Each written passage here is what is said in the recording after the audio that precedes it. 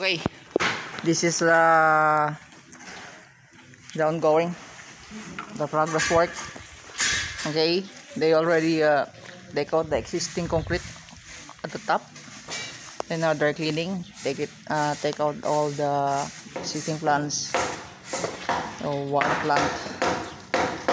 Then after this, we're going to put the horizontal for trusses.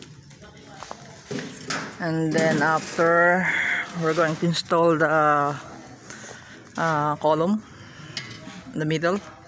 There is one column here, level up this column, and then other ones inside, one column, another one column. Then there is one here on the corner, center, and another one column for the corner, the left side. Then after, inshallah, we're going to install the roofing. You will see. Okay, and I'm so satisfied now. I'm well satisfied regarding the progress work, and just stay there and watch my video. Okay, hope you enjoy my video. And this is all my workers. Okay, our workers. That's Bernard, Arthur, and Leo. This is Joshua, my welder. The other guy, they went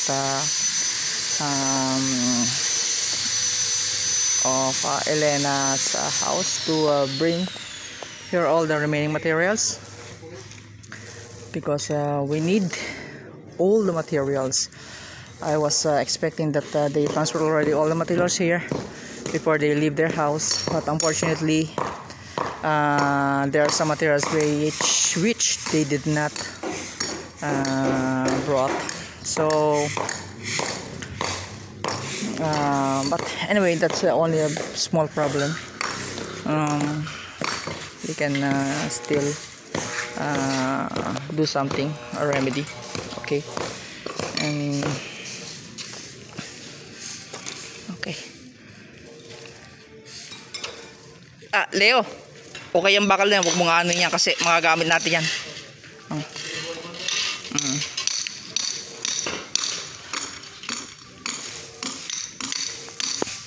Okay, and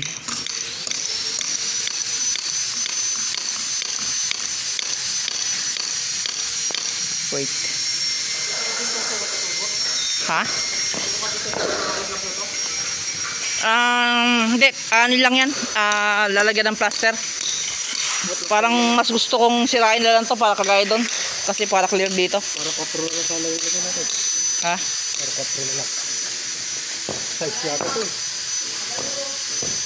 Matigas yata to, no? Subukan to. Kung madali lang.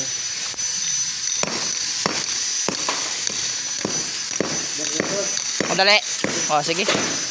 Malapot. Oo nga eh.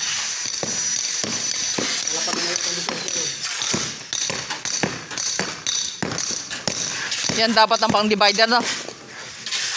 Kasi pag di 6 ay di 4, maliit masyado, no?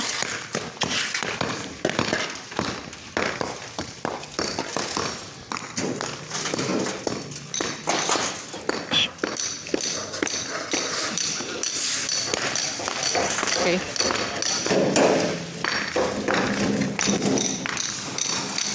Okay. Alhamdulillah. Uy, yumayanig to, ah. Lumalakad ka lang, yumayanig na, delikado. Oo.